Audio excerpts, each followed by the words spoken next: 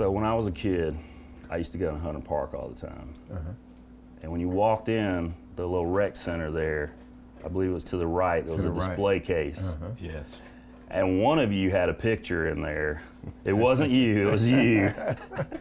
Terry Harper, Atlanta Braves, local hero. Well, thank you very So much. I remember that from my days up at Hunter Park, probably, I don't know, 4 or 5 years old on up. So it is a pleasure to have you on the show today with us. Thank you very much. So introduce yourselves to our lovely viewers at home. My name's Mike Henderson with Anna Grace Trucking, and I'm on the board of Infinity Sports Connection here to give back. And of course, Terry Harper, and how are you involved? Well, I got involved with Kevin Keevy. We was actually working out at LA Fitness. And we got to talking, and turned out he was going over to Dominican and doing some stuff with his basketball kids. And we got talking about baseball, and then everything, Infinity Sports Connection kind of grew from there. That's awesome. And we're going to talk more about Infinity Sports Connection, their nonprofit, here in just a little bit. But as you know, we got to cook too. All right. All right. So what are we cooking today? Good question. They have no idea what we're cooking, obviously. We have our ingredients cloaked in our beach towel of deception, is what we call it. So what I'm going to do is reveal the ingredients to you and let you try to guess what we're cooking. All right. Y'all ready? Is this kind of like Chopped? Yeah, basically. Oh, okay. Yeah. All right, here we go. And you can move anything around you want, take a look, see if you can figure out what we're cooking. It is 2 recipes. And you're not going to be able to guess, but do your best. Gumbo. Nope. I would say gumbo too, but you said nope. I have no idea. Cornmeal. Oh dear. So let me give you a hint. This is the main ingredient in one of the recipes we're doing. Some type of cornbread? Very good, yes. All right, so we got one. I'm stunned. I have no idea. I'm gonna let you off the hook. Yeah, what is that? Oh, I don't even know. What is that, Jerry? It kind of like a tomato, but then it looked like something. Yeah, it kind of looks like a pear too, right? Pear, yes. All right, so I'll let you off the hook. So we like to have theme for the show, right?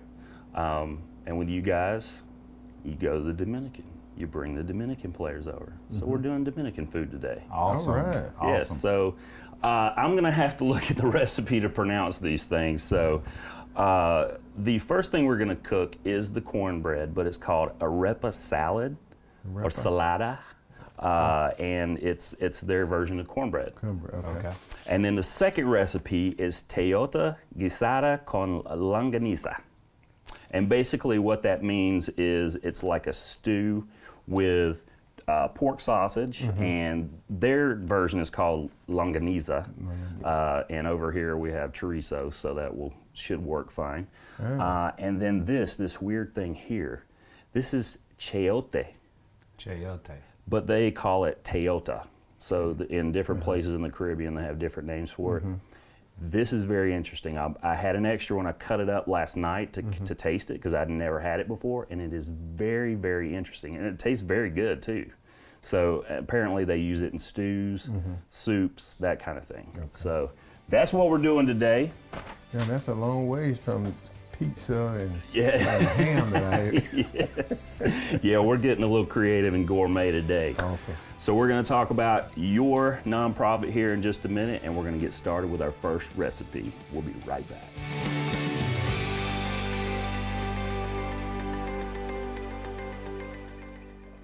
All right, we're set up to do the first recipe. We're going to do the cornmeal, and I'm going to call it cornbread. I'm going to call it cornbread because it's hard to arepa salada.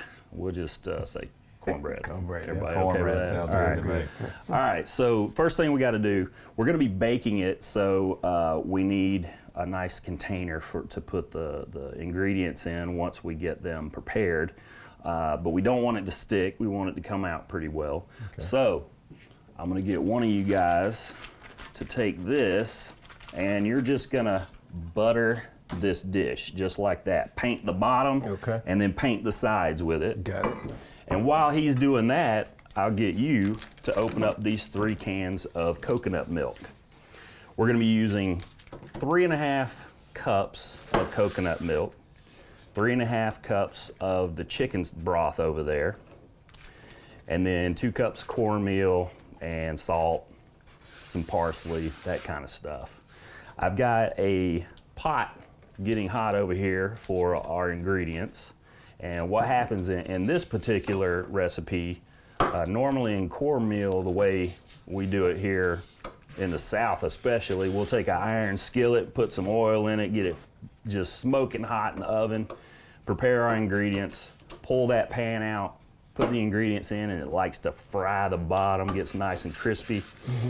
Well, this one is a little different. You will actually cook the ingredients here in the pot first and thicken it. And then almost like grits. And then, thank you, sir. And then we will pour it into here and bake it. Awesome. So, how are those cans coming over there? Well, we had a little bit of an operator problem, but I think I have it now. All right. Hopefully you can get that one off. We'll figure it out. There we go. goes. Yeah. And that's a lot of coconut milk. That is, I was expecting it to be runny. It tastes good. There is some runniness down in the bottom, I'm sure. Okay. It kind of separates. So if you will, measure out 3.5 cups into here of the coconut milk. And I will get you a spatula just in case we need it to get the milk out. Oops. Yeah. Terry, did I splash you? No. You scared me more than. I think us in the kitchen's pretty scary, isn't it, Terry? Yes, it is. We're going to have a good time, though. All right, Terry. All right, so I'm that's gonna back about, up here. that's 1.5 cups. So 2 of those will be 3, and then we only need a little bit of the other one. Come on out of there, guy. Oh. There we go. How much is that? That's right almost at 3. That's at 3? A little bit over 3. That's almost 3.5. Well, let's just use that then. We'll put that in $30. here, into the pot. And then, Terry, I'll get you to measure out 3.5 cups of the chicken broth. Okay. We'll add that. I'll break up this coconut milk a little bit. It's coming together nicely. Once you heated it, kind of comes back together. I think this is the second time we've actually used coconut milk on this show. I can't remember the other recipe, but I don't guess I've ever cooked with coconut milk before. It's very Caribbean. Okay. Our oven heated up to 350. That's the cue that it's ready. 3.5 cups of that. Perfect. Thank you, sir. That is our wet ingredients. And now, if one of you guys wants to use this and measure out 2 cups of the cornmeal. Okay.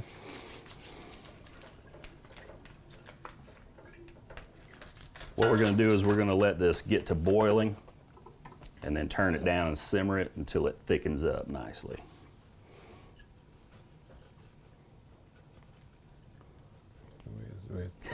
It's going to be a lot. Yeah. It's going to be almost full. Okay. We're making a lot of cornbread here.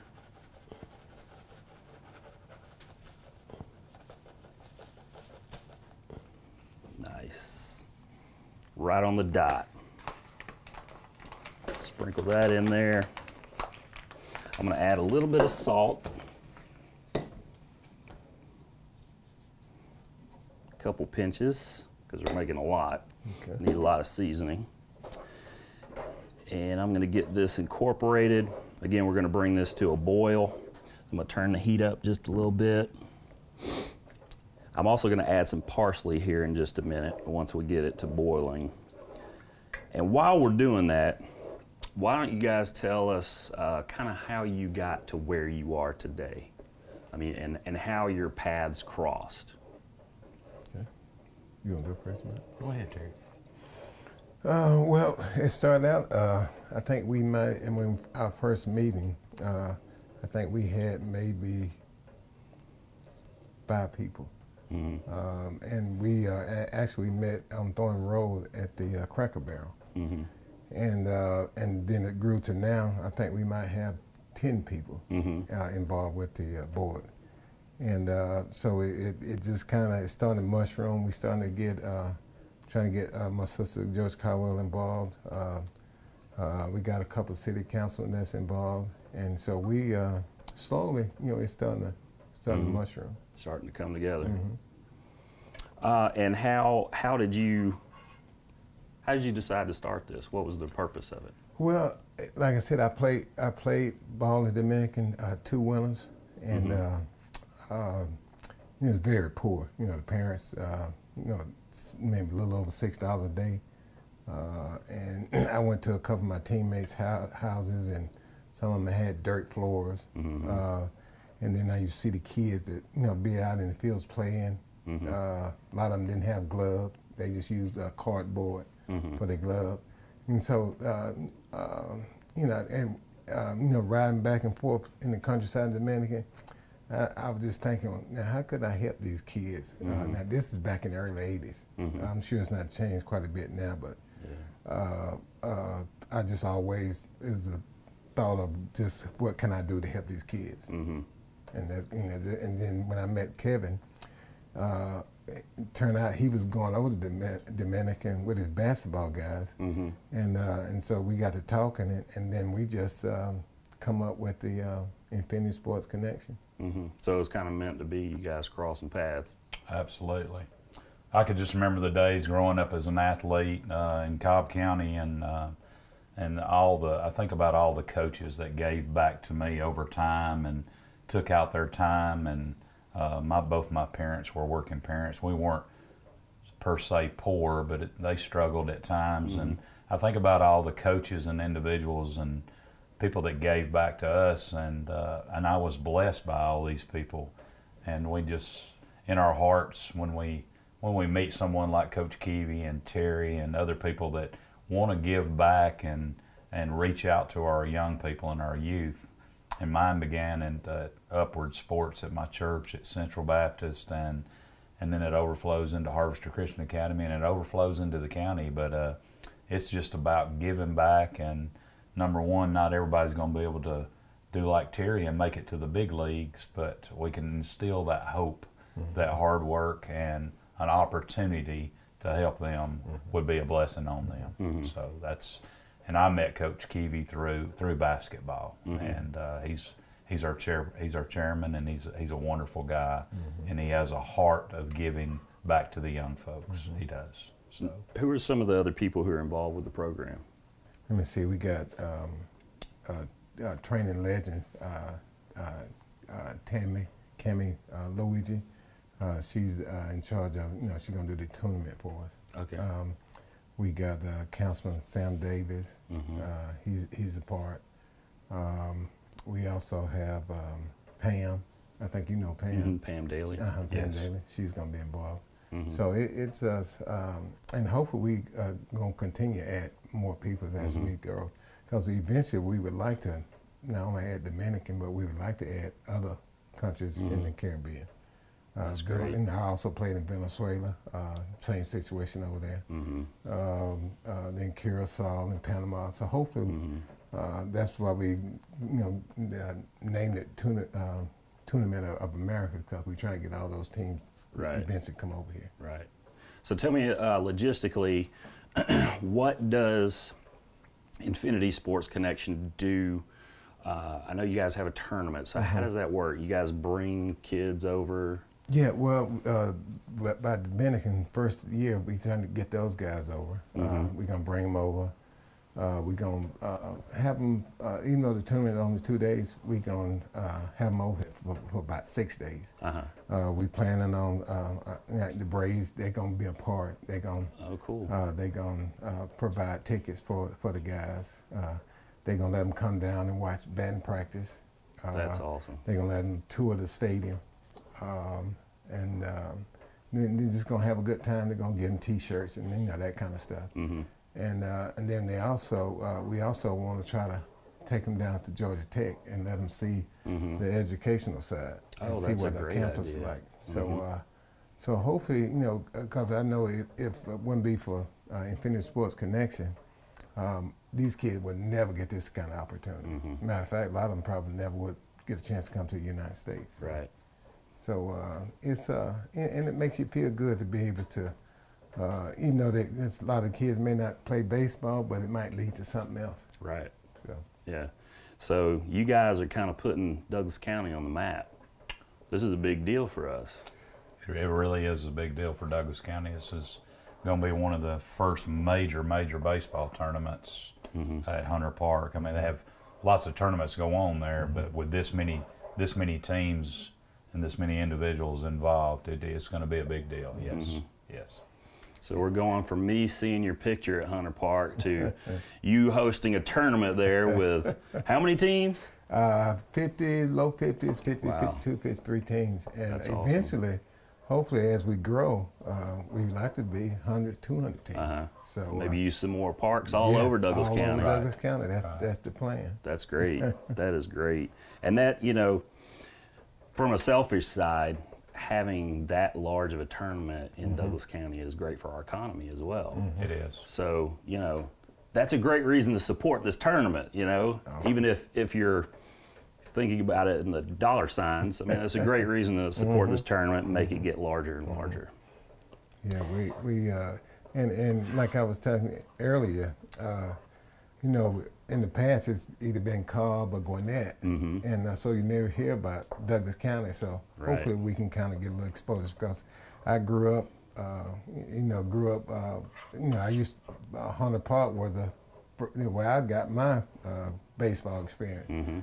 And I know it wouldn't been for the coach that helped me out, I probably wouldn't have ended up playing baseball, because I was just kind of drifting out. Yeah. Actually, my cousin had tried to talk me into coming out to play. And I said, I don't know. I'm glad he did. Yeah, I am too, because it turned out I ended up making the team, and it turned out he was a year, his birthday came where he was a little too old, so I ended up being the only one playing, and he didn't, and he taught me into coming out. That's awesome. Well, speaking of supporting this great project and organization, we're going to talk a little bit more about that in our next segment when we're cooking. Awesome. We're just about done with this. I'm going to turn the heat off. It is good. Thickened up, as you can see. And now I'm just going to pour it into our baking dish. Well, actually, I'm going to chop up a little bit of parsley to put in here. I got listening to you guys and forgot to do my job. So we're just going to do a little bit of parsley. It's a nice color. Parsley doesn't really add a whole lot of flavor, but it will add a little bit of color. Awesome. And talking to these guys before the show, they said they don't have a whole lot of cooking experience. So our main goal today is nobody gets hurt. I see you pull out that knife, Mike backed up. All right, I'll stir this in and get it put into the baking dish. This is going to cook for a decent amount of time, which is why I wanted to do this one first. It's going to cook for about 30 to 40 minutes so that it'll set up nicely, and we'll be able to cut it into squares and have with our stew that we're going to make. All right. I'm glad that pot is not hot, because I would be hurting right now. Well, it's good we brought this out. Terry, it looks like it's enough for me. Yeah, I'm pretty sure this is this dish is from the southern Dominican, southern part.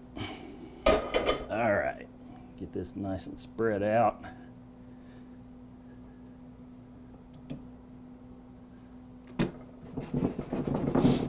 And if you will, open up that oven for me. Okay. Again, this is going in for about 30 to 40 minutes. Get that in there, get the timer going. We'll throw it on for 30. All right. And so 1 recipe down, we got 1 to go, and then we're gonna be eating. Awesome. That's the best part. That's what I do best. We'll be right back.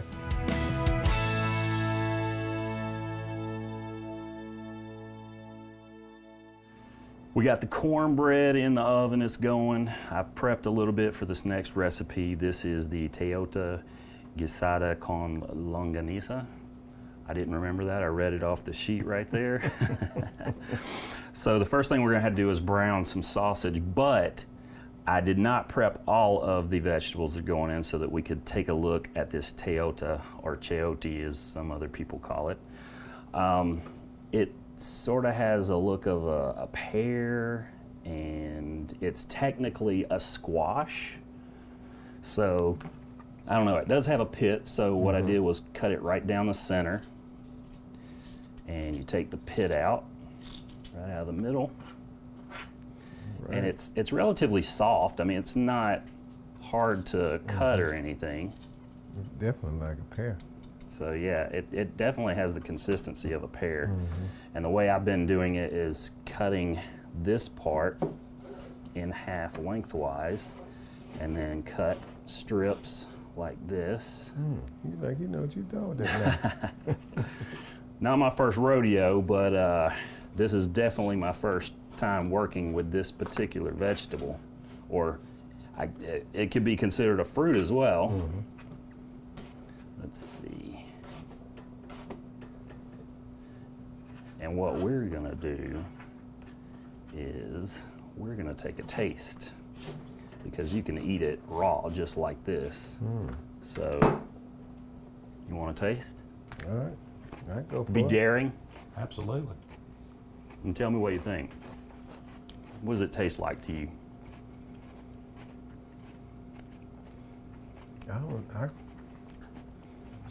Nothing I ever tasted. No. Yeah, the first time I tasted it, I told my wife, I said, it tastes like when you're eating a piece of watermelon and you get close to the rind. That's close, yeah. The consistency of it and the taste of it, it just has that bite, that same sweet but not, you know? I was expecting bitter, and there was no bitter. Yeah, no so. bitterness at all.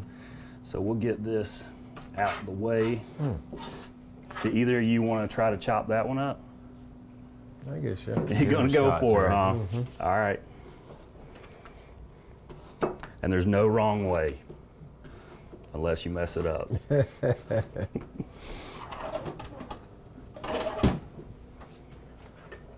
Take that off of there. After watching you. There you go. You've been in the kitchen, hadn't you, Terry? Don't fool us. He's a ringer. All right. Nice. Whatever gets it done, right? Yeah, whatever it takes. You got it. So we've got a red onion, we've got a Cubanelle pepper, and then we've got the Toyota chopped up and ready to go. Before we put the vegetables in, though, we want to prepare our sausage. And that is chorizo, which is a pork sausage. It's got a little bit of a kick to it, a little spicy. And this is completely raw, so we do have to cook it to get it. We're gonna brown it, and then it's gonna cook the rest of the way inside of the stew. Now, this type of sausage is, you could actually take the casing off, and you could use it kind of like breakfast sausage. This is used in lots of different dishes. You can eat it just straight, you know, cook it in the oven or something like that. So this is gonna come together nicely. All right, we got our sausage done. I'm gonna take the Toyota, put it over here, out of the way. And we're gonna brown our sausage first before we add our other ingredients. Grab something to That's a good sound, move around Terry. with it. And what kind of oil are you using? It's just olive oil. Olive oil? Okay. Yeah, you can use any kind you want, really. So we'll get this brown. Now, we talked a lot about the logistics of your organization. We haven't talked about really how you plan to raise your money or how you're doing that right now. So how does that all work? I know it probably takes a lot of money to make this happen. It does. We've had a couple of small private donations, but we've put together a packet, and I've dropped it off at a couple of local businesses, and in my business I'm going to solicit my customers also, but primarily what we're looking for is Douglas County entrepreneurs and businesses to come on board, because this is going to be something for Douglas County, and it's really just us having faith that the money will be there, and but we've got off the ground with some small donations from small companies here in Douglasville. So, but you're open to people just helping out in any way they absolutely can, right? Every dollar would help, and because we believe that through our faith that God will multiply those dollars. So. And how do they get in touch with you if they want to donate? Well, we're going to be setting up a web page, which is set up already, and it's infinitysports.com. Okay. Did I say that? infinitysportsconnection.com. infinitysportsconnection.com. That's it. And we just got that up yesterday. And there will be a place where local people and whoever wants to go on there and hopefully get us off the ground to bring some Dominican kids and their families here for the tournament in May.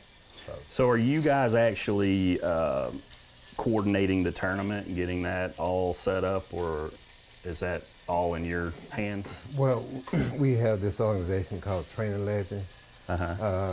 That's what they do. They do tournaments all across Georgia. Okay. And actually, they go up to Cooperstown and do a tournament. They do some tournaments for the Braves. So this is what they do. They're good at it. And so they're gonna run a tournament for us.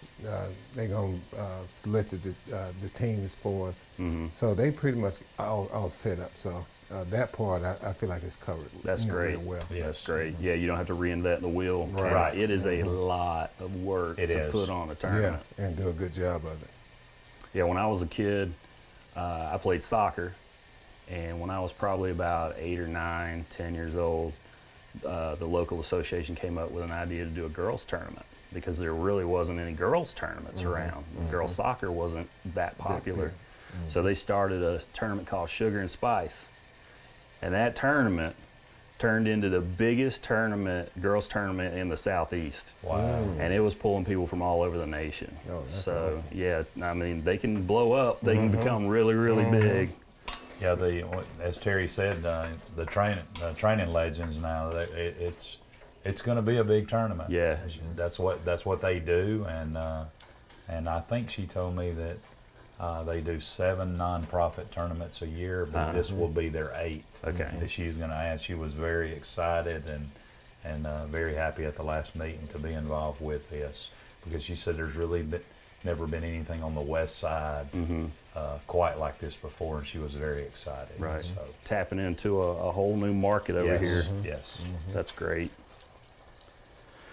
Now we're going to get this brown. We're going to add in our vegetables. We're going to add in some tomato sauce, some garlic, some oregano, salt, pepper, and we're going to let it simmer.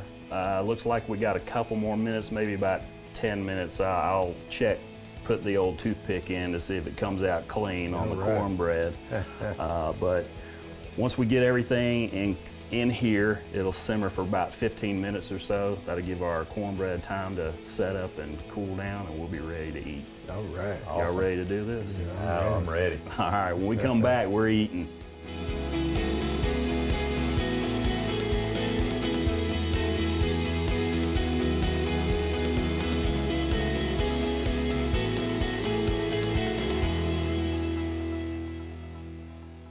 We're to my favorite part of the show, eating. All right. Amen. We get to sample some of the fruits of our labor. Now, I told the guys before we came on that the cornbread did not exactly set up the way it's supposed to. The next time I do it, I will probably use a little less liquid, and cook it a little bit longer, bake it a little bit longer, so maybe it'll come together. However, it is the consistency of grits, like I said, in the pot. It's almost like we didn't even put it in the oven. And I had to lick my finger after I transferred some of it, and it's good. So Awesome. Taste is always all right, good. so we got the stew, and we've got the grits, as we'll call them now. What do you want to try first? I'm gonna go with the stew first. Let's do the stew. All right. It's got chorizo and tejota, or tejote. At this point, I don't even know anymore. It's hot. It's probably a little hot.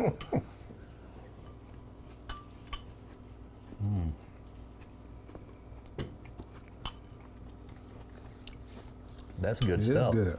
It almost has a chili taste. Like the chorizo has added that little spice, so it's almost like chili. And you can't taste the tejote, but it gives it a little bit of a crunch. So you've got the firmness. And I told our camera guy before we started rolling, I said, this is going to be much better tomorrow. Just like chili, how it comes together and just soaks in. That's good today. That's very good. That's a winner. All right, let's try these cornbread grits. Cornbread grits. That pairs perfectly with the stew.